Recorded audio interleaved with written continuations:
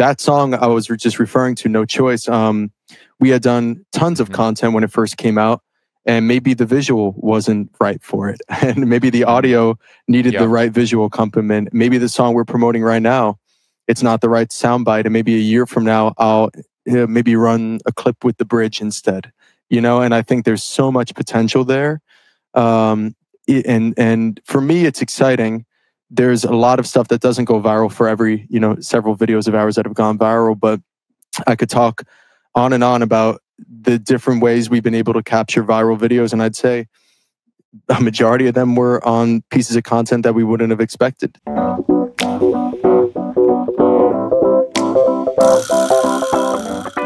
What's going on? Welcome to the New Music Business. I'm your host, Ari Herstand, author of How to Make It in the New Music Business, the book. 3rd edition, out now, all formats, hardcover, ebook, audiobook, however you like books. You can find it anywhere right now. Today, my guest is Fly by Midnight. I'm falling, I'm infinitely falling for you. I'm falling, I'm infinitely falling for you. I'm falling, I'm infinitely falling for you. I'm falling, I'm infinitely falling for you. I'm falling, I'm infinitely falling for you. They are a duo currently based out of Los Angeles, originally from New York. And they have a very impressive history and present, actually. They started as YouTubers. The band consists of Justin Bryte and Slavo. Justin started kind of doing his own YouTube thing. These guys met during a writing session. And then over the last few years, they've grown from just an internet band, kind of making covers on YouTube, to releasing original music that started to catch on, to really growing it through all the social platforms, TikTok, Instagram, YouTube, of course, all of that. And then not just staying internet-based, they have built a substantial touring business, and they've toured all over Asia. They have a big fan base in Asia. They've toured Malaysia, Japan, China, Taiwan, Indonesia. They toured around the States as both support acts, and they did a big headline tour this past spring. So we talk about all of that. We talk about their strategy. They're very, very smart. They produce all of their own music themselves. They market all their stuff themselves. They are completely DIY. We talk about the distributors they use and their how they went about those decisions. So it was a very, very illuminating conversation. I loved having this conversation. They actually hit me up. They hit me up saying, hey, fans of the show would love to come on the show, which brings me to say, if you're listening to this and you're a fan of the show and you want to come on the show and think you want to like pull the curtain back on your business, I'd love to have you. Just hit us up. You can shoot me a DM. You can email us info@aristake.com. I'd love to chat with you. I'd love to have you on the show. You can find Fly by Midnight anywhere you find music, Spotify, TikTok, Instagram, all of that. Their numbers are also very impressive. They have over 500 million streams and views across the DSPs and YouTube. They have hundreds of thousands of followers and subscribers. But, a lot of people have impressive numbers these days. What impressed me most is that they leveraged what they were doing on the internet in the real world and are selling real tickets and have real fan bases. I went through the Reddit boards and all of that and was just kind of seeing their fan base in action. It's very impressive. So go check out Fly by Midnight. Listen to their music. They're great artists. I really dig their songs. They're hook masters. So yeah, it was a really, really fun conversation. Check them out. Find them everywhere. You can find all of us that make the show happen at Ari's Take on Instagram, Threads, TikTok, X, and you can find me at Ari Herstand on Instagram. You can visit aristake.com, get on the email list. That's where you're going to get the most up-to-date information about the new music business. That's the best way to stay in touch with us. Go to aristake.com, get on the email list.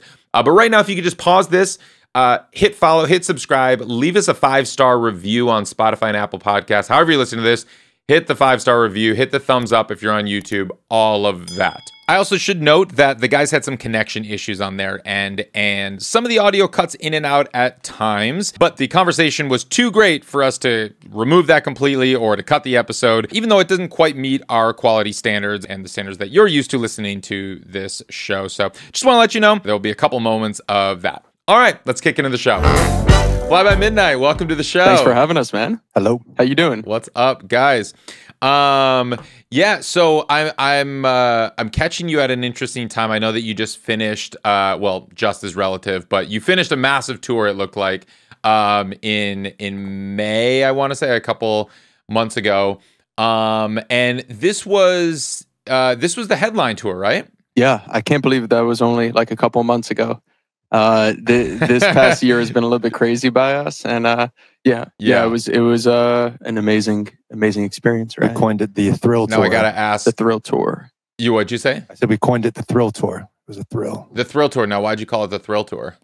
The way we release stuff and the way our project worked is we're very like as it comes, we do it. And the idea of the tour, we wanted to make it like album branded, but we're not ready to release the album. So we wanted something like adjacent theme wise to what we're going for. So the Thrill is what we landed on. Yeah, it's sort of like a little bit of a teaser of what's to come. But it's cool because we trust each other so much with the process now, and we're both, very proactive in different aspects of the project. But I think we were in the studio one day, and I just like said the Thrill to you, and you were like, "Yeah, that's the name of the tour." I was like, "Oh shit, that was quick." Do you have? I mean, I don't know how much you want to give away, but do you have a song called "The Thrill" coming up, or do you have like a part of the record that's coming up? Something, I'm assuming the Thrill, you're teasing something that's coming. Yeah, right? I think the best way. No comment. The best way to put it is like the adrenaline surrounding the thrill and the speed of the thrill. Okay. It embodies sort of where our minds are at in life as people right now, but also for this next project. Did I say that well? I tried. Excellent. Yeah. That was really well put. Well put. So I have to ask, when you were playing, I don't know, Madison, Wisconsin at the High Noon Saloon, did you see my sticker up on the green room wall there? Oh, I love that green room. The cute little one in the back corner, right? Yeah. With all the stickers. Yeah. I love that, man. Probably gotten covered up by this point. It's been a few years since I played the High Noon Saloon. You know what's funny, Ari? Yeah. I think I did see it. Because you should have sent me a photo. Bullshit. No, because I brought your name up at some point on this tour, and maybe it was because of that. Yeah. Shit. Subliminal, just subconscious. That's why we put our stickers around, right? 100%. You don't know why you're thinking of it, and it's just coming up and referencing it. But this is why, and this is why we're talking right now. Yeah, that's sick. Yeah, no, that's fun.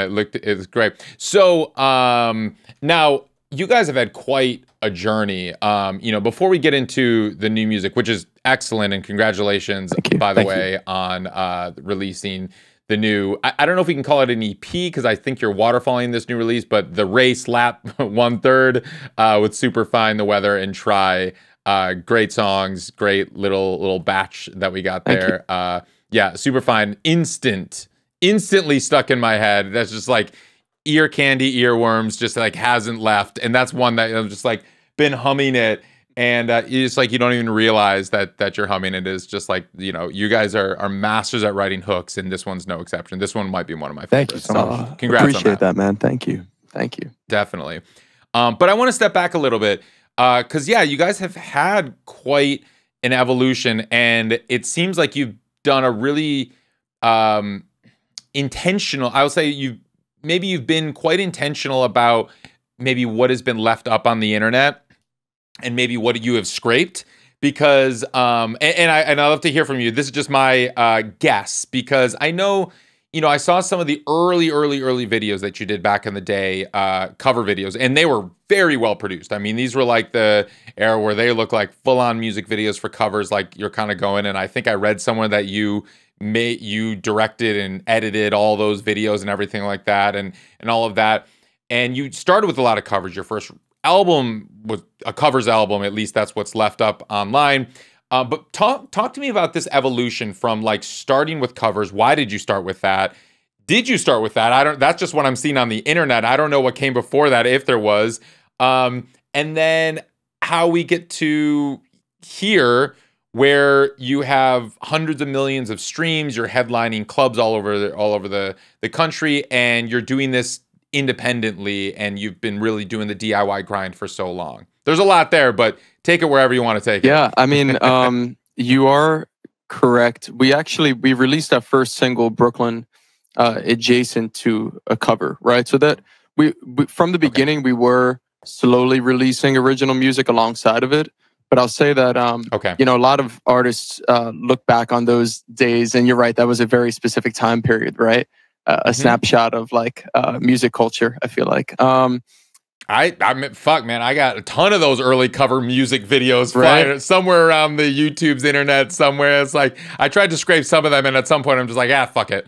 It is what it is. I'm gonna leave And it out. honestly, to that point, Ari, we're pretty proud of that stuff still. I think you're correct. We directed all of them. Slavo edited all of them. And I think for us, I'll just say this, that I think through that process, we learned a lot about how our voices blend together.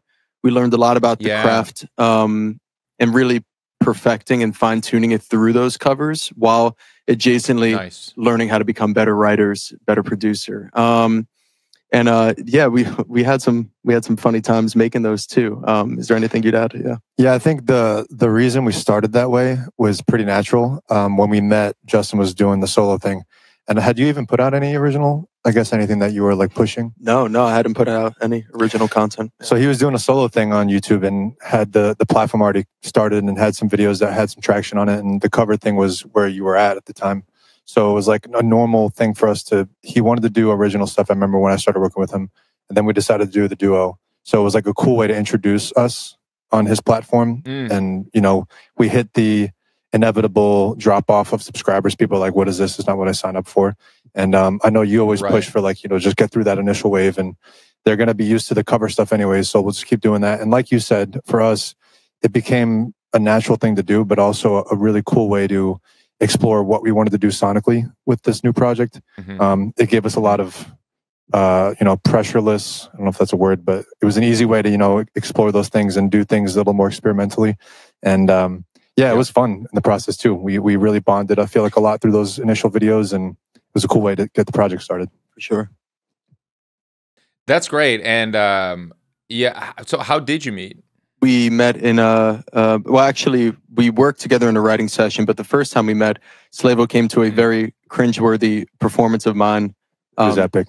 It was far from epic. I was in New York. It was in Staten Island, New York. It was a county fair.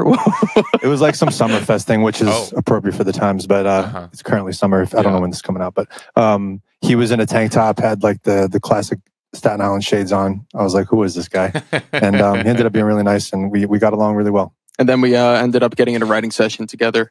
And then a lot of people think that we've been best friends before music and that we grew up together, but we really met through music. And we kind of started off as music friends before we became like best friends, if that makes sense.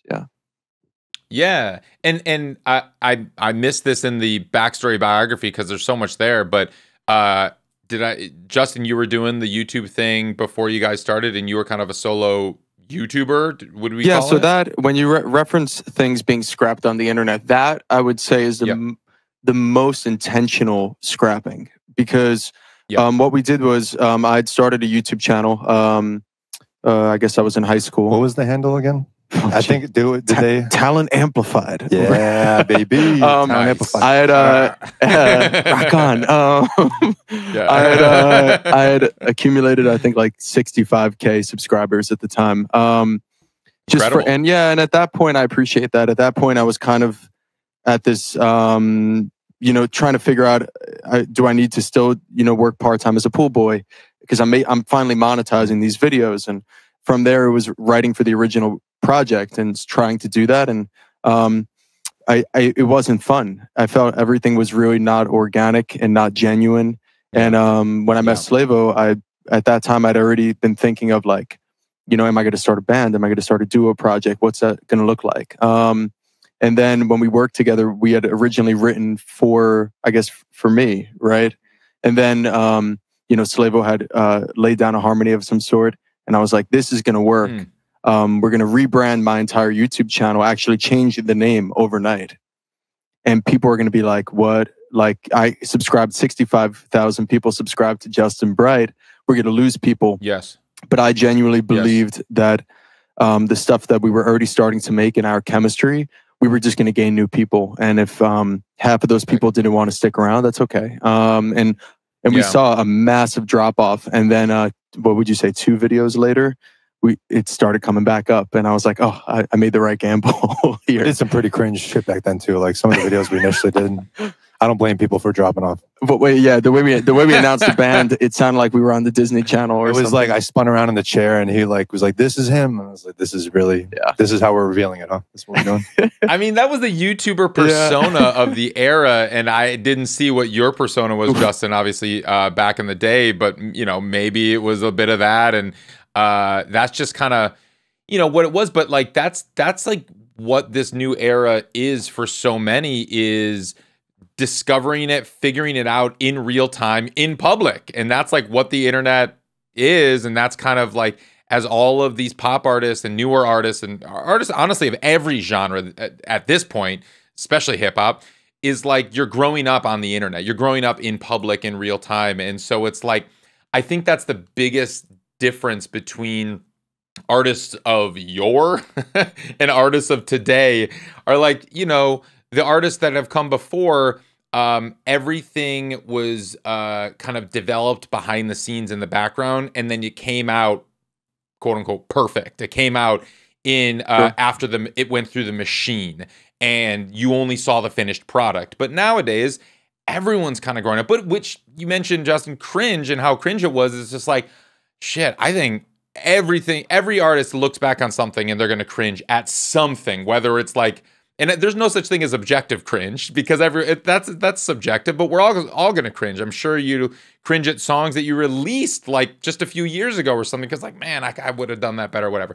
But it's cool to just see like that as the journey. Now, following along those lines, I'm curious about the intention of like, you know, was that intentional? Like, let's start with covers, the two of us. Let's do this thing, or let's start with originals. You mentioned Brooklyn, you released alongside of your covers one. But I noticed with your first original release, was accompanied with a very high quality music video of a really cute kid lip syncing along. It's a great video. Go check it out. Oh boy. But so like, talk to me about that process of starting this out and like, did you have this all mapped out where the whiteboard's out? It's like, all right, this is our 5-year plan. This is how it's going to go. Or how did it go? I wouldn't say it was a 5-year, but yeah, it was definitely intentional. I think the idea was it's going to be cold turkey enough to switch people over to a new project overnight from whatever fan base I'd accumulated or whatever interest I had built. But then it was like, instead of doubling up and just only giving them original content, maybe, you know, we'll also do covers as well. Because at that time, Ari, I'm sure you could recall too, that was the real way to, you know, build a cold audience, right? So I didn't want to completely, you know, turn my back on, you know, those people. And some people, it's crazy. I still talk to people now and all they listen to is covers of songs. Like I forget that that's still a niche that people still are into. But back then it was a lot more popular. And I would say too, not to toot our own horns, but like that was a very common strategy back then. And we knew that. And I think like today's brain, right, with how saturated everything is, it's like how niche can you be? How different can you be? Like, let's do the same thing everyone else is doing, but stand out in our own way. And I feel like we're on the cusp of something, which is why our channel and our stuff resonated so well back then, because there were so many of these like clean produced YouTube cover videos. The voices sounded great. Like the style was kind of all the same, whether it was acoustic or it was like something very pop. I feel like we were like, okay, we want to do retro pop. That was like when 1989 was the biggest, you know, when that just came out. So that was like very hot. We were into that sound. We're like, let's do some like retro pop stuff. Let's do the covers this way. And let's come up with like one idea that is super low budget. We could do it DIY. We could do many of them and we don't have to worry about getting a team together every time to do it. And it's going to stand out enough and look good and be simple enough, but still creative. And it seemed to work. And we put a lot of effort, which I think was a big part of the reason why we started off on the right foot. And it also taught us early on that, you know, DIY is a very productive thing for our project. Correct me if I'm wrong, but kind of going backward from those music videos, I don't think for a long time we ever did music videos that were that expensive. Again, it was a big learning lesson for us in our project. And like Slavo said, I think those covers, we learned a lot about our friendship to work together. And a lot of the stuff that we've released, and I'd say the solo stuff was a lot more cringe to me. I think the stuff when it was just Slavo and I starting off is more endearing. Yeah.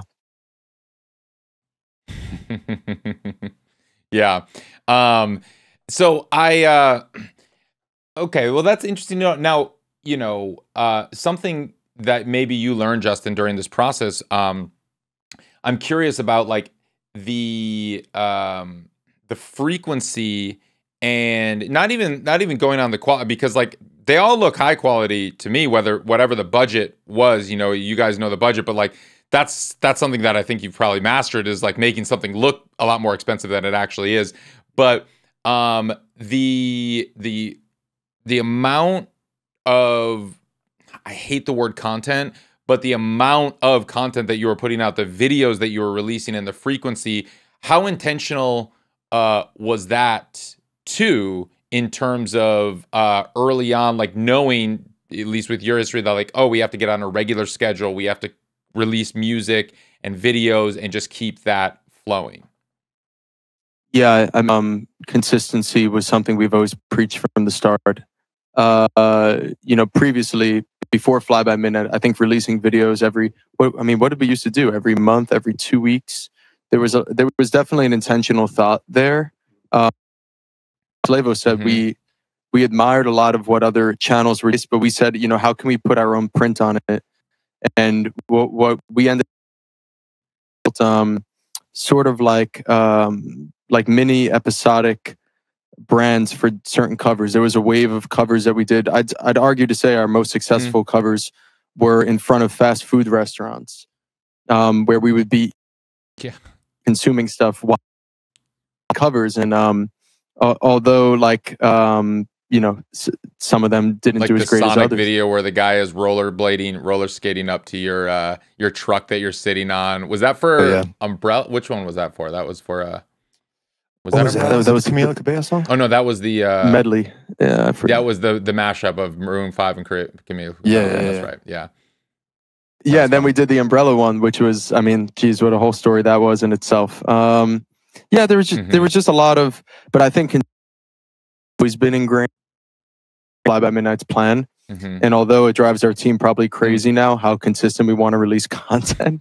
And content, we're not like, we're artists, of course, but I don't think we get discouraged by this new digital age of promotion and calling things content, and like, it's either, get with the times, or, it's just not for you these days.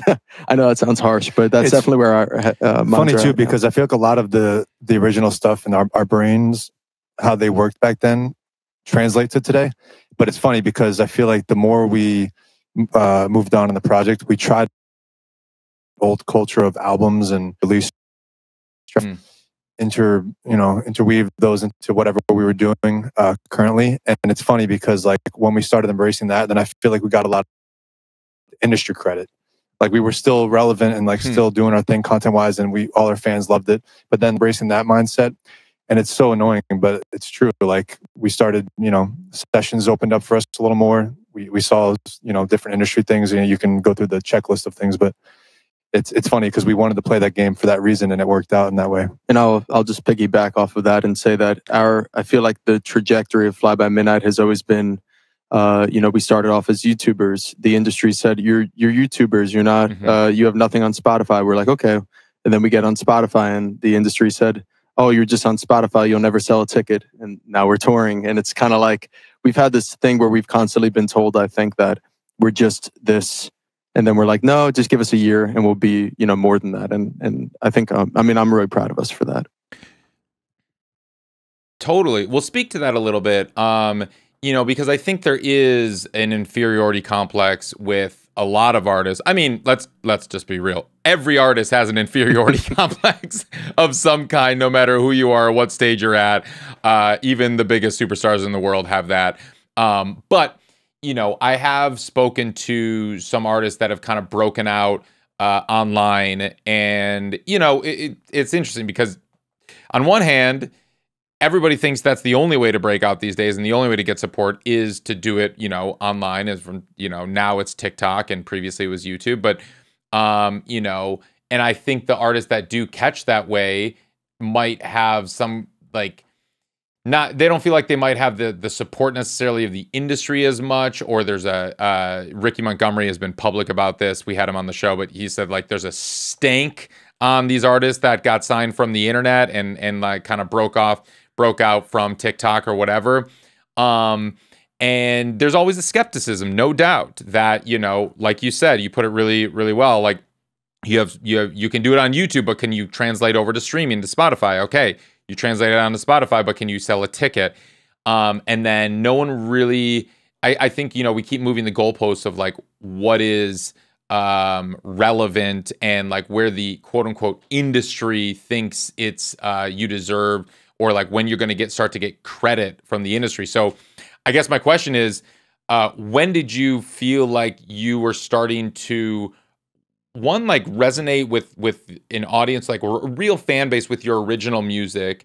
And then when did you feel like you were resonating with the industry or getting like significant industry interest? Yeah, I mean, I'll say significant industry interest, I feel like, is continually a work in progress. You know, Okay. yeah, I just Sure. I just feel like you know, sometimes independent acts, although, you know, we're making a living, we're supporting our families, we're paying for the roof over our head, there's still this sort of like, you know, there's just a separation of sorts that I still think we're trying to figure out, and even trying to figure out if it's Sure. needed. You know, like we are growing fans every day. Do we need the industry credit, the press, the this? The Yeah, that, I like to you know? think too of like our version of industry is like editorial looks. It's opportunities for touring. Like to us, like the label side of things, I guess the only real appreciation we need there is if we wanted some kind of feature or something like that. So, And you mean like editorial looks? You're talking about streaming, like playlist editorial these days. We're not talking traditional, you know, magazine, website, blog editorial anymore. exactly. And not to say that, you know, that's, I mean, we have, Justin can talk for days about that stuff, but like we've definitely put that on the back burner when it comes to us, because we've noticed that it doesn't really, it's not productive for us at this point in our career. So what isn't? Traditional press. Traditional press. Yeah. Traditional press. Got it. Okay. But playlists are still, that's very relevant. I that's feel a like nice, to our credibility industry wise. That's why I bring that up. You know, like have our release radar. We have the people that come to shows. We know kind of what we have accomplished and what we are working off of when it comes to fans. And you know, we have the Discord that Justin runs, and we have that like solid fan base at this point in our career that we're really proud of, and we appreciate them, you know, more than I think they'll ever know. But when it comes to the industry look, like the editorial stuff and the opportunities we've got, and I feel like it's funny, you know, what does industry even mean, right? That to me, that's what that means for us. And I feel like the first time we really got that recognition was on what was it, Rerunning back in the day? Yeah, it was our song "You Belong." Yeah. And we got that initial Apple look, and then I feel these different DSPs, even to this day, like Superfine, we mentioned before, you know, we're struggling to get better looks for that, you know, and it's like we're happy with what, so we always want to strive for more and more, and yeah. Right. And yeah. Oh, go ahead. The first wave of our music, when we had released, we had been hit up, and like I think one of the first managements that reached out was Modest Management at the time, which, you know, had One Direction, and that was very early on. That was like after our second single. So I think we were getting hit up, and but I mean, I could talk for days about the label meetings we had, and after a while, we were really just kind of not into it, you know, and not, I wouldn't say not into it, but not actively seeking of our project. I think we on each other to realize that that is not an end goal that we want to aspire for. Well, speak to a little bit of the label conversations. Like, when did you start to get label interest? Because as we all know, you know, most labels, well, especially major labels, are not really looking, you know, they're not interested in an artist until they have those numbers and they have already established kind of a following and an audience and are streaming pretty significantly already. So like, when did you start to get kind of label interest, and what were, you know, how many songs did you put out by that point, and what were the numbers looking like, and like how many times have you toured, or like where was the status of your career? I'm just curious when the label started to get the interest. Yeah, and Slavo, tell me if I'm wrong. I feel like over our career, labels have sort of floated into the picture and out a few times. I think in the beginning, I don't know when we started talking to Epic and Capital, how many years ago that was. I remember having a meeting and our Spotify top 5 that you can see the most popular, one of them, at least one of them, maybe multiple, were still a cover, which to me kind of puts us, like, I could see what time period that would be. So like we were still kind of a mixture of, I think, original stuff and covers. But the original stuff definitely wasn't doing as well as the covers were. So we were still in that like kind of transition period, I think. Yeah, and I think we had a couple of those sit downs. But the reason I bring up the in and out thing was then I remember I think we had sort of slowed those conversations down, and then we had released a music video for a song of ours called "Love Me Like a Friend." And that went viral on YouTube, and then all of a sudden, everyone out of the woodworks flooded the inbox, like every major. And then in a week, it just amounted to nothing again. And it's kind of been this, it's just been this interesting in and out. And I think maybe it was with our previous manager, but I think we had expressed just a level of fatigue of kind of like having these discussions. And also, we were growing. To Slavo's point, I love that you brought that up, because our top 5 songs, a goal Slavo and I had made, were like, oh, easy. By next year, our top 5 songs will all be originals. And that's a done deal. And under a year, we made that happen. So I think, going back to one of your initial questions, Ari, like we certainly have goals for ourselves that we throw out there, and we make it our priority to make it happen. Yeah. That's awesome. I love that. And well, I'm curious. I think we've now been in this TikTok obsession for so long that I feel like we've forgotten that things used to go viral on YouTube. So when you said like, oh, it went viral on YouTube, I'm like, wait, oh yeah, shit did used to go viral on YouTube. So I looked this up, and this Love Me Like a Friend came out in December of 2019, if I'm not mistaken. What does that mean when it went? I've like forgotten. How did shit go viral back then? How did it go viral? Like, talk to me about what a viral moment feels like when something's going viral on YouTube versus you've had many viral things on TikTok and Instagram. Maybe speak to the difference between like what was then and what is now in terms of how things go viral and what virality looks like and the staying power of it. Yeah, I'd say so that was our first original that went viral. We had our first taste of like real virality on a cover early on of a song called "We Don't Talk Anymore." At that point, I mean, geez, Slavo, what was that, 100 million? Or it was something crazy on a third-party channel. Yeah. That had re-uploaded, and thankfully we claimed it. I figured you'd like to know that, Ari. Yes, thank you. You're getting paid on it now, as you should. But for "Love Me Like a Friend," I remember, I think it was 700,000 in under 24 hours. And YouTube views. And fun fact about that, and then I'll shut up for a second, but we were talking about cheap music videos. And that was, a $50 music video where we were eating pizza and playing Call of Duty in between takes? Yeah. Yeah. That was a fun day too. Those are always the best when it's like super easy. And now, yeah, did you have like, what was the promotion and marketing behind that video, or did it just magically catch through the algorithm of YouTube? Beautiful learning lesson that it's nice to talk to you about this, because it reminds me, as I'm running ads currently for our new music, there were 0 ads ever ran on that song, ever. We talk about this a lot too, where it's like, and especially in the world of TikTok, where it's like we're trying to figure it out ourselves still, and some things pop, and we're starting to get a better grasp of at least what works for us. But the idea of like, is the song the reason why people are coming to it? Is the visual the reason why? Like, is it a mixture of both? Like, what is it per thing that does well?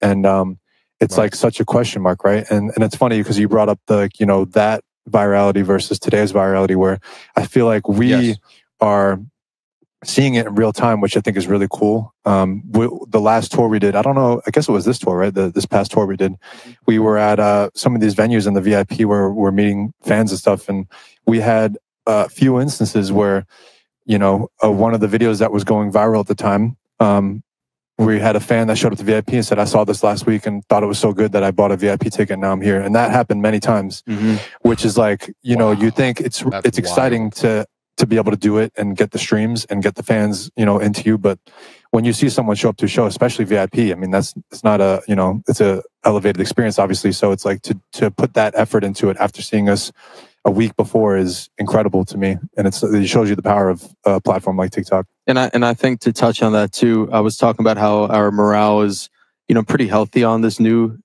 music business, new industry. And I think it is because we are seeing that tangibility of like, there's another funny moment that we had a live performance video go viral of a song of ours, No Choice. And now in that video, that crowd happened to jump crazy that night at that specific part. I don't know if they do that every night prior to that, but we happened to get a video of that. And now every single show we play, no matter if it's a sold out show or one of the smaller B markets or whatever it is, that part comes up and everyone's like, this is the part of the video where we're supposed to jump, you know? Right. And, so we see that. And my last thought on that is that it's also given us a lot of love and appreciation for our back catalog, because we still sometimes upload videos from 2 albums ago and new songs go viral. That song, I mean, how old is No Choice, right?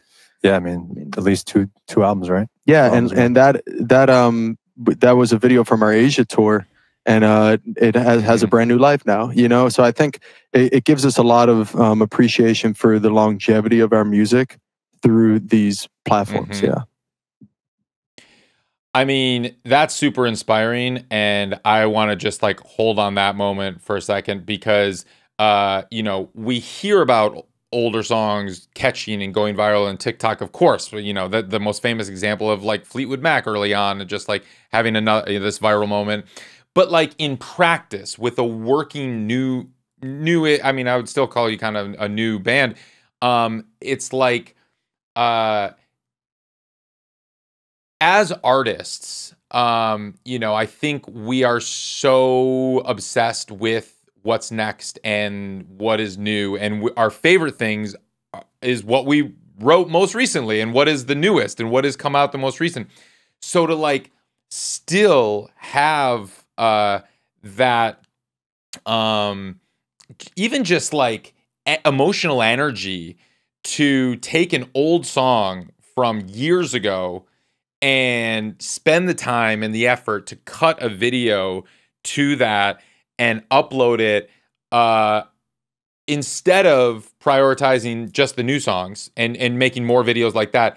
Like, what is that thought process? And clearly it worked, but like, why did you do that? And is it challenging, or what's that emotional process for you to go through thinking about like, I'm going to make a video to an old song, or I'm going to make a video to a new song, and like, yeah, it's just like separating yourself as like the artist and the editor and the marketer and all of that. It's like an emotional roller coaster, at least for me, just thinking about it. I'm curious what you guys go through in this, and maybe it's just by the book. Yeah, I'll say that it feels very yin and yang. You know, Slavo is the producer on the project. So a lot of the time after we write the song and we're working on the new track and he's really going deep in on this production, maybe, you know, prior to both of us cutting vocals, maybe after, I'm able to sort of check out and kind of put on the marketing hat.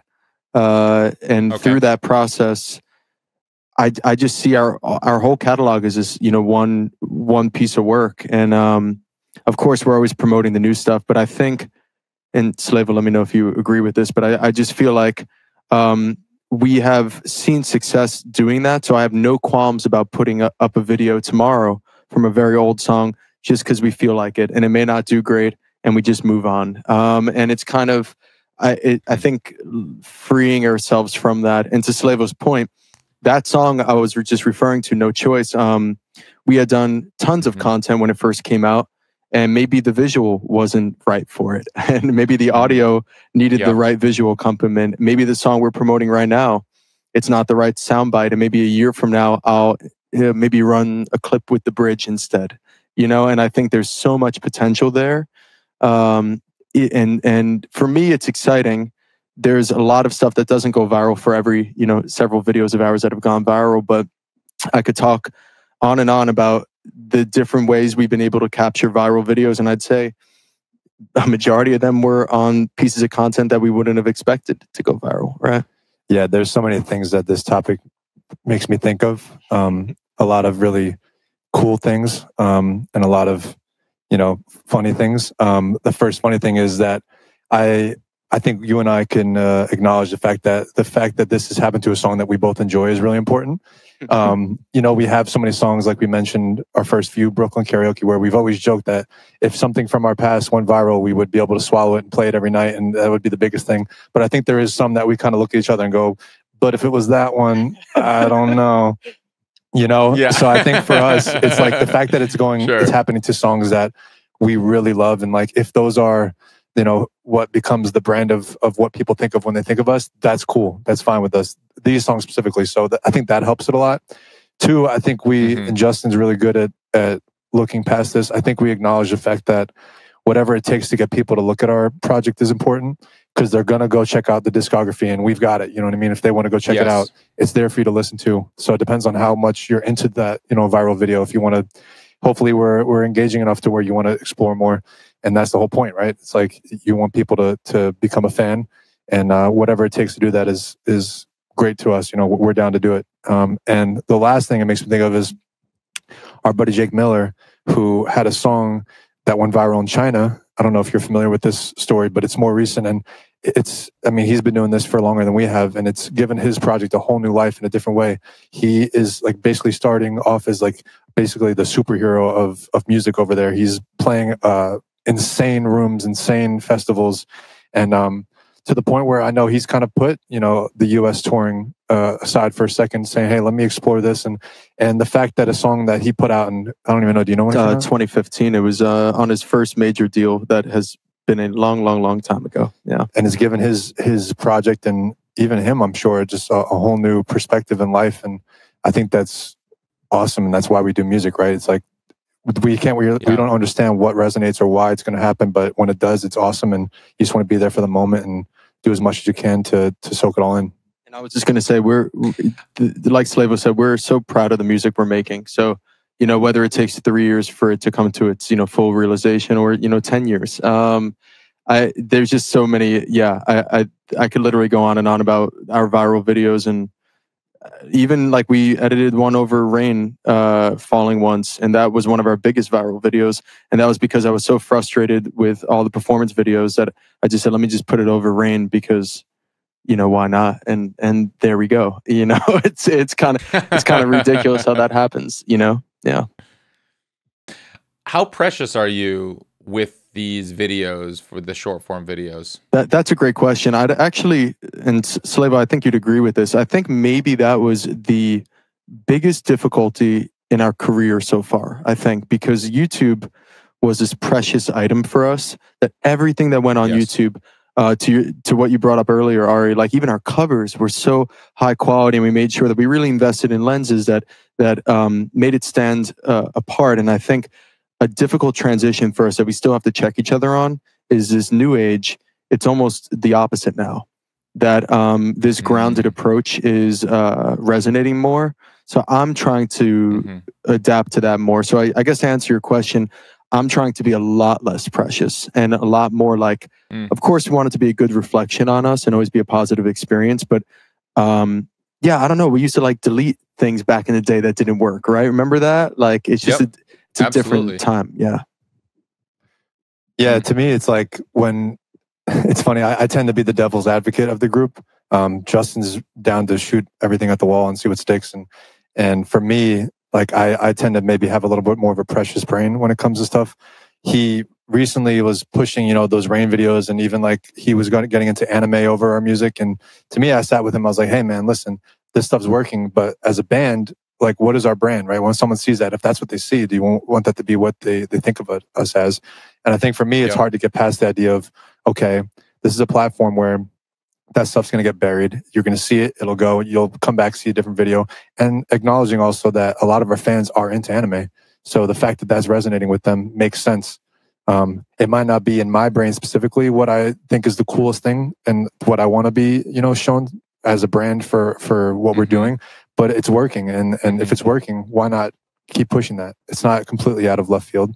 And I know we had a conversation about that, and that's still something where I try to get my, brain to think, okay, it's not as important to really think about that branding aspect in especially on this platform. You know, it depends on the platform, I think.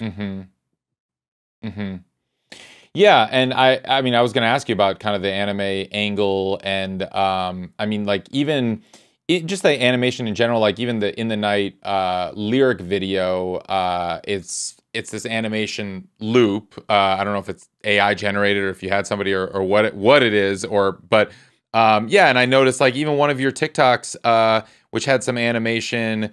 Which I thought was really well done in the sense that it was it was almost like a comic book thing. It was like a carousel of images, animated images with the lyrics on it. And to get to the next lyric, you had to swipe. I've never seen that before. That was pretty cool, where I'm following along with the lyrics by swiping the images on the TikTok carousel, which I thought was really, really well done. But yeah, where did the animation thing come from? And I do want to get to your Asia tour also, because I know like anime is bigger in Asian culture, but talk to me about this. So to acknowledge the In the Night lyric video, and that artist Fahar, I forget his last name, but he's overseas. We've been working with him since the Rerunning album.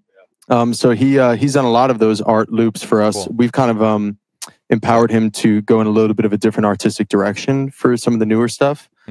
Funny enough, just to acknowledge this, In the Night and Different Lives are the two songs on the last record that have lyric videos and not official videos, and they're our both most successful videos on YouTube, which goes to show you something sometimes. Yeah, I think animation has always been interesting to us. I think the anime thing specifically, it's been an interest of mine in maybe the last couple years. And I find that a lot of our music at the time that was romantically driven, there's some beautiful, romance animes. And I think, and this has only been reaffirmed by our experience with the Asia tour, but the connection of viewers to anime, that sort of niche, they get their nails in the content so much that those are the sort of fans that I've always wanted. Those are the sort of super fans that I want to bring over to our project, where sometimes more mainstream top 40 fans are, whatever's on the radio,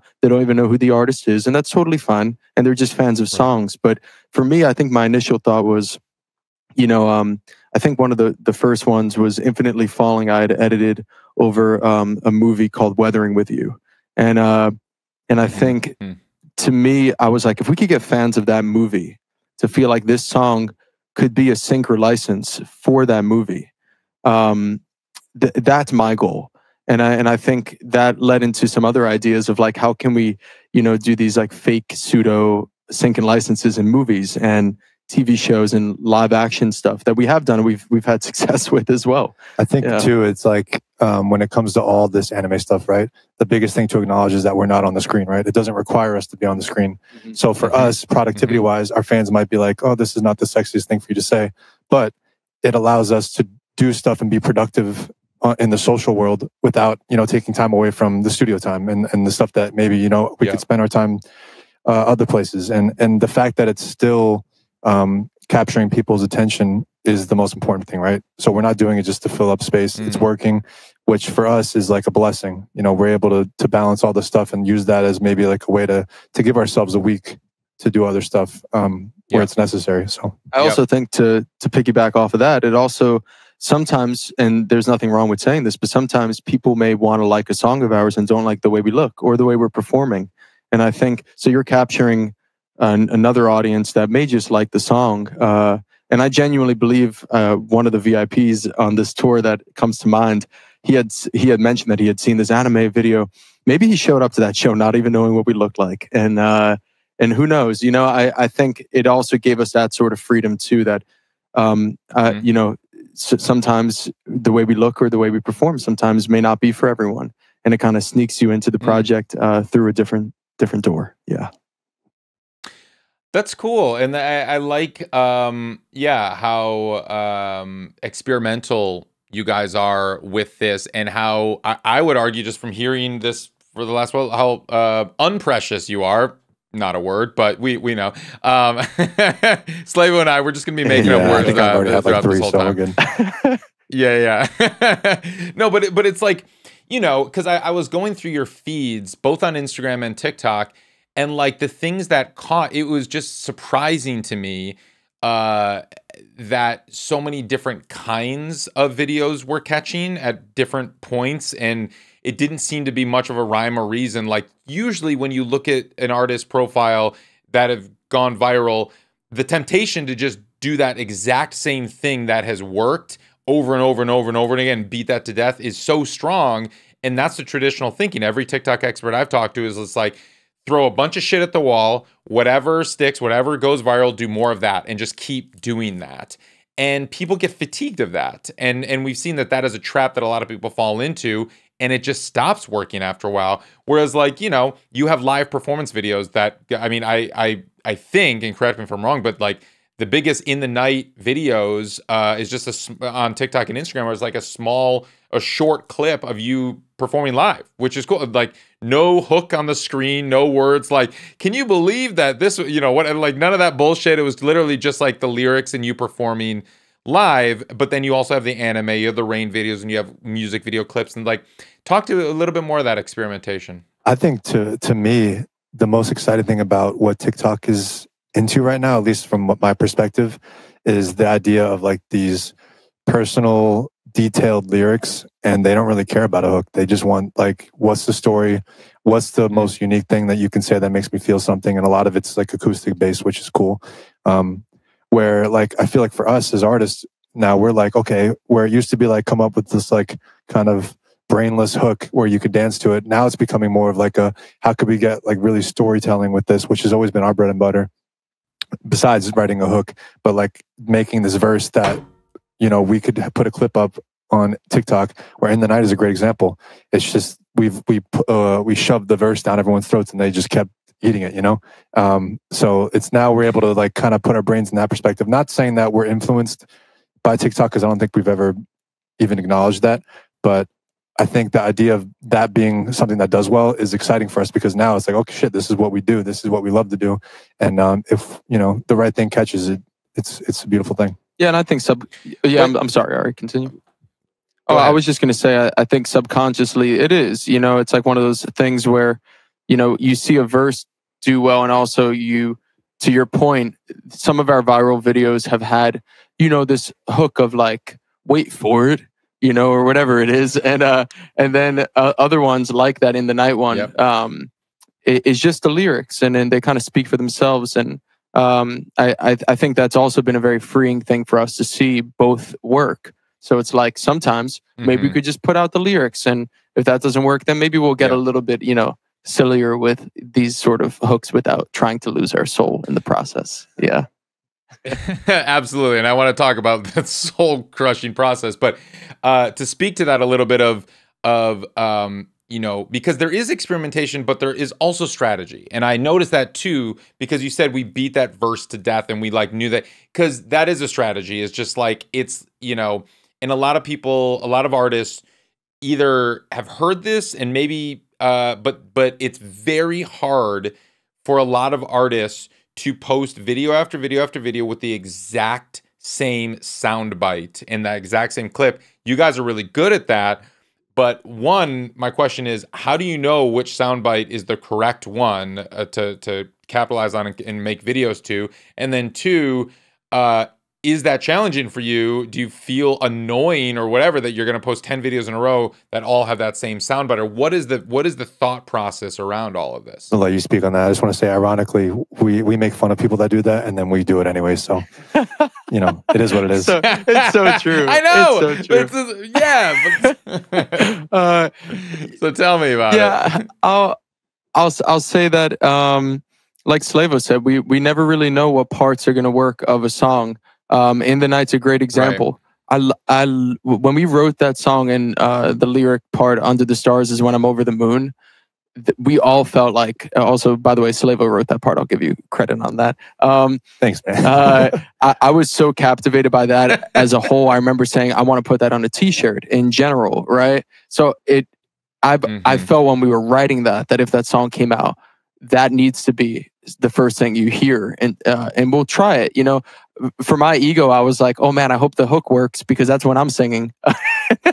and I call those tattoo lines. Where like the lyric is so good that you would someone would tattoo it onto their bodies, and it's like you want to have those tattoo, and that's a great example of a. We've seen some fans do some cringe versions of that, and some great ones, but a lot of cringe. Nice, but I'll also say, and I think it's really important to say this for any artist, a fellow artist that's listening to this too. I think our new wave is understanding that when we're writing for this record, there will be some songs that find success, but are not social media successful songs. And I think that's something that we're beginning to understand, that even our song Tomorrow, that is that one that's not a 50 million, that's a 20 million or a 30 million stream song. We never had, correct me if I'm wrong, I don't think we ever had a social media moment with that per se. And that was just a slow burn of some editorial looks and just people that genuinely love that song. And maybe one day we'll still figure out how to social media kick that. But I think for me, with this new wave, maybe our song Try, it will just be the one that gets people to buy tickets. Or maybe The Weather will be the one that is the social media song. So I think you try to make everything the social media song, you try to give it the shot. But for me, it's a little better to know that not every single one may find success in that lane. And I think that's been freeing and better for my morale as we're trying this stuff, to not beat myself up as much when an idea I had, doesn't necessarily work all the time. Yeah. Cool. What kind of representation do you have at this point? We still have a pretty small team. We've been with our manager, Matt, at Mantis Music Group for how many years now? 3? Oh, I don't know. It was like post-pandemic. I know that, so it's got to be maybe 3 years. Okay. Right? Yeah, and then we brought out a tour manager, Lane, who now we've sort of moved over to management with Matt. So he's on. So now we have 2 managers there, which is cool. And they're great. We've been with Prescription on the publishing side since the pandemic. We had signed with our A&R Christian in Nashville, and we hadn't met him for 6 months or some crazy shit like that. And we hugged him, and it was when we met him in person, it was very weird just seeing him. Nice. But they've been extremely instrumental. And I know, Ari, I'm a fan of the podcast, and I see a lot of people come on here and, be in not great situations sometimes. And when I hear, or previously, etc. And when I hear those stories, I'm so grateful that over the trajectory of our career so far, the people that we've let in really have not been detrimental and really have understood the project. So we have Prescription on the publishing side there. Our A&R is great with sessions, but the sync team over there are the most badass women, I think, in the industry. And they are, awesome. What they have done for our career, I think is arguably as influential as the social media stuff. And from there, we just signed, well, I guess not signed. I don't know what you call agents these days. We just handshook with UTA, originally internationally, but now we just launched worldwide with them on the agency side. So who set up your previous tours if you didn't have booking representation? So our first, so we had done support tours prior. Our best friend Jake Miller took us out, which was just being best friends and writing for his project as well, and having a song with him, and then from there, well, we were direct support for Teddy Swims, and same exact thing. He texted us. How did that happen? Yeah, he texted us saying, "Boys, y'all want to tour together?" We wrote a bunch of stuff with Teddy early on, and he's the sweetest dude. Okay. I mean, as talented and as sweet as you see online is what he is in person. But we wrote a lot of cool stuff together, and there's one that who knows? We play that game of if it'll ever come out, and he probably supports it more than we'll ever know to his label. But maybe one day that'll see the light of day. But if anything, we got the experience to tour with them, and his team, and the touring group is some of our best friends. Whenever we run into them, it's a nice moment, and cool opportunity for us. And same thing, talk about industry, that I feel like that tour, at least in the touring world, gave us a lot of cred.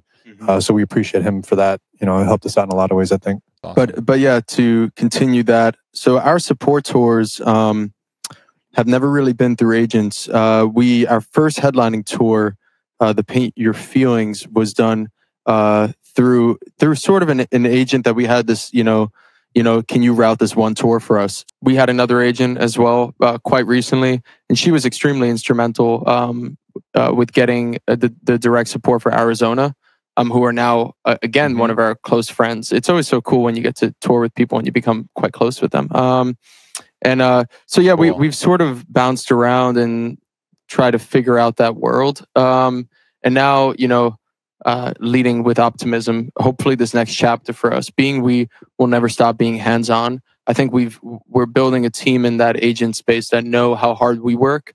So now it's just, hoping that they also bring stuff to the table as well. Yeah. And what about, oh, I was just gonna ask, what about on the label side, the distro side? What's the story around that now? Yeah, I was gonna say, so I'd say 90% of our career has been released through DistroKid. After reading Ari's take on the distro reviews. But are they good or bad? I'm sorry. Distro comparison article. Yeah, no, I that's what I was telling you at the Grove today. That I was like, I read that article years ago. Ari, you were pretty transparent, right? Like you said, DistroKid's a no frills experience, right? Yeah, that's exactly. Totally. To be honest, that's exactly what we've always been with them for. This sort of like, don't expect shit and do everything for yourselves. And and now we're in a new chapter. We just put pen to paper with this new release with STEM for the first time. Cool. And they'll be taking on this next project with us, and it's beautifully nerve-wracking and exciting in a lot of ways. Yeah. I'll tell you what, too, previously, and I'm unfamiliar with your distro breakdown, so apologies there. But so if this strikes a chord, then I'm also sorry for that. But the 10% that I think that Justin's referring to is the brief stint we had. We did like an EP with Snafu, which I don't. They're not a distributor, so he wouldn't have. Okay, true. Yeah, okay, yeah. But but they are. I'm familiar with Snafu. They're actually coming on the program to talk about their model. But explain their model a little bit. They're kind of an advanced funding kind of situation, right? Justin would definitely be able to speak more to that. He's got the business brain. And he's tapped in there more than I am. But I will say, experience-wise, and STEM we're just getting into bed with them, so this is going to be new for us. But the Snafu experience was something where it was short enough so it wasn't intimidating for us to be like, okay, we're going to spend this much time with this label and do this. It was a cool introduction to us, what it could be like to work with the team around our music. And one of I think actually our biggest stream song, Automatic, came from them.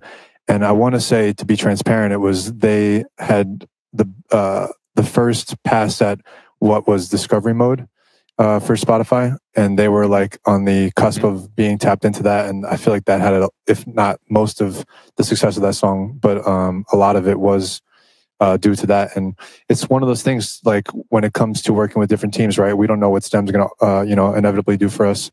But I think the cool thing that we could take from that experience was, however we felt about it is one thing, but we got that from them being on our team. And I don't know if we ever would have done that without them, and the success of the song might not have seen what it was able to see. So yeah, I don't know exactly why I'm saying all this, but I think it's the point is. No, I'm curious.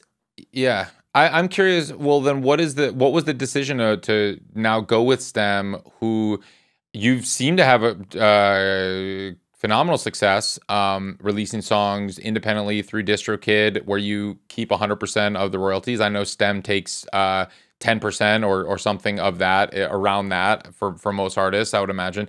I know STEM is probably going to argue they're more hands-on. You're going to have a representative there. You don't have to go through the customer support portal, et cetera, et cetera. So talk to me about why STEM versus DistroKid versus a label that, would have ownership. Yeah, so to touch on that, I think going back to Snafu, that was structured like a very, very fair indie label deal. But there were, I'll say that Slavo and I still wear their hoodie. So, we're still on good terms with them. But I think It's comfy as hell too. It is comfy. That may be the best part, maybe the best part of the label. Just kidding. But Jesus, he's about to see them. It's a joke. Tell him we said hi. No, but I will. But the truth is actually, what's interesting about that label, and I'm sure you'll talk to them about this, but they've had many different iterations of that label, right? Where our friends in the duo Joan were signed to them years before us, and completely different team. When we signed, completely different team. None of the people that we signed with, like the 5 people we worked with, work there anymore. So. Yeah, wow. So there are a lot of different... That happens with labels. Yeah, so there's a lot of different iterations. So any feelings we have, I mean, we only worked with those people, right? So, but I think we got along with them well. We still stay in touch with a majority of them as well. But I think there were aspects of that deal that we've educated ourselves on that we were like, okay, we went back to DistroKid. It wasn't for us. That's great. And if we ever sign a deal again, you know, what are we looking for? And STEM checked those boxes. So to be transparent, it's... In my opinion, I sort of roll my eyes when artists say, you know, I signed to a distribution deal, but not a label deal. The structure of our deal now with STEM is an extremely generous, artist friendly. It's a label deal, right? Like, I don't think there's any way to call. Sure, they're distributing our music, but in many ways, it's just a very, very friendly, master reverse licensed, you know, label deal. And I think our thought process is we are beginning to grow on a more global scale. And the primary walls we're hitting with our last record too, is we're getting these looks in certain different countries on different DSPs and localized DSPs. And the hope here is, of course, there's a lot of expectations, but going with a bigger partner here, and also signing like a proper, you know, deal on a project, hopefully on a global scale. Our team hopes that this will be a really strong asset and to really tap into the, you know, the Southeast Asian markets, the European market. And I think for me, that's what I really hope, and kind of what we've been started with there. And the team has been great so far. We have a lot of boots on the ground and a lot of people that, you know, seem to be excited with what we're making so far. Yeah. Awesome. No, that's great to hear. So tell me what's coming next. So you have the race lap 1/3 out now, but I know that is teasing something more to come. So what can you share that is coming up for the rest of 2024 for you guys? Yeah, I mean, there's no hiding here that our goal is to have an album out. We're not going to say when, but we have this whole plan, which for the first time for us, I feel like we're looking so far ahead and we're not used to that. So bear with us as we do it, fans. Hopefully we don't fuck it up. But I feel like for us, it's exciting because we were able to establish a brand that we really were passionate about early on, which is, you know, even as late as the last tour. I mean, for us, that's a long time ago, with how quick we move. So that was exciting to be able to have that and then even think ahead and have, you know, this release strategy be something fresh for us. And I think that was probably the biggest reason why we decided to do this race lap 1 of 3, is how we're calling it. Was the idea of, you know, previously we did single releases and we waterfalled them, but we did it in a manner where it just felt like we were, you know, it was just this whole long extended brand until an album came. And for us, we wanted to feel a little more like localized, to where like, this is what we're currently doing. We're going to write a little more and this is what we're doing. And then the idea is that it gets to a point where, you know, it's all branded as one, but it's exciting because we're able to do it in a unique way for us, but also be creative each step of the way, which I think is cool. Yeah, and I think that, I think for the first time we have fans, because sometimes we like, you know, we name albums and we do certain Easter eggs and just no one notices and we're like, shit. But I'd say for this one, this is the first time that people are like, oh, this is the first lap of a race. Are there 2 other laps? Yeah. And I guess we'll have to find out. But I think, we're really excited to have a little bit more of an idea of what's to come and a new album and hopefully a new tour. And we're really excited to play in places that we haven't before and play in places again in bigger rooms than we ever had before. And I think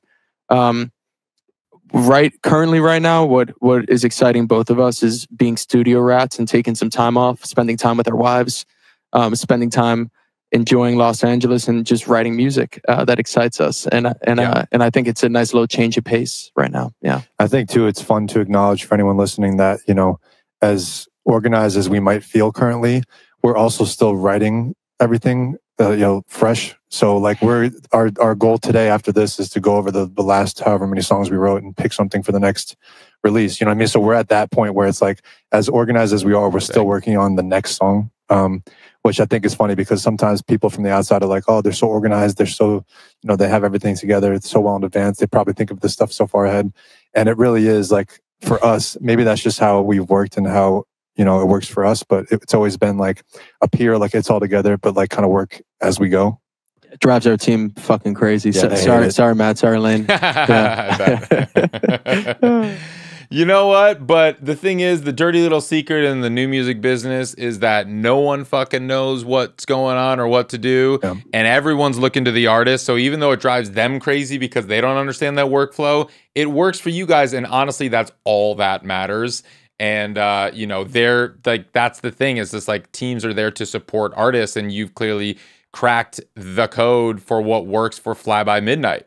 And nobody's going to know that better than you. And so, like, you know, your team, that is part of the process, is just trusting you guys and trusting the process to know that you know what's going on. And your instincts have proved correct time and time again since Justin was in his bedroom with a camera on YouTube to now. Yeah. So, like, you know, it's cool to see that evolution and the sound progression and all of it and just to kind of come full circle.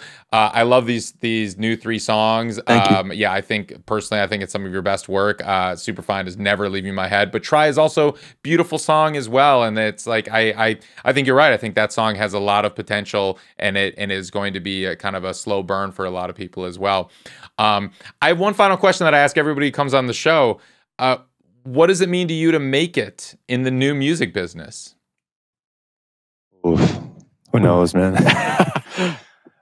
Dude, like we have that conversation all the time where like we're such a slow burn project that like, is there going to be a point where we look at each other and we're like, oh, we've done it? Because I feel like at this point, the most basic answer is we're able to live off doing this, which I think is to us, you know, keeps us happy. Yeah. But, you know, we still rent. We don't own a home. And it's very difficult to do that in LA, as a lot of people know. So, like, I don't know, like you could break down exactly, you know, what it means to us, but I don't think we really know ourselves. Like, I think we still look at each other every day and we go, have we done it? Are we good? Like, do we still need to push for bigger and better? And, you know, grass is greener, cliches insert here. But like, I think that's where we're at. Yeah, I would say, I think if I could choose a goal for Slavo and I, you know, when we first started the project, it was like, you know, for me, #1, play arenas across, you know, the world. But now I think as we're getting older and, you know, we have, you know, families of our own. And I just hope that we build longevity for as long as we want to keep doing this. And I think that, and that sounds humble and silly, but like, I really am like continually grateful that we get to, you know, write music full time, because it was not always that way. You know, Lyft driving, waitering, we could go on and on. You know, there was a serious grind here, and we've been able to do this full time for like almost 5 years now. And it's, to me, it's just longevity and security. I think if we could keep that up and really set ourselves up for the rest of our lives doing music, I think that's making it way more than a spin on Top 40 radio, which my mom flipped out over that one time that happened. But yeah, same. Today's episode was edited by Ari Davids with music by Grassroots District and produced by all the great people at Ari's Take.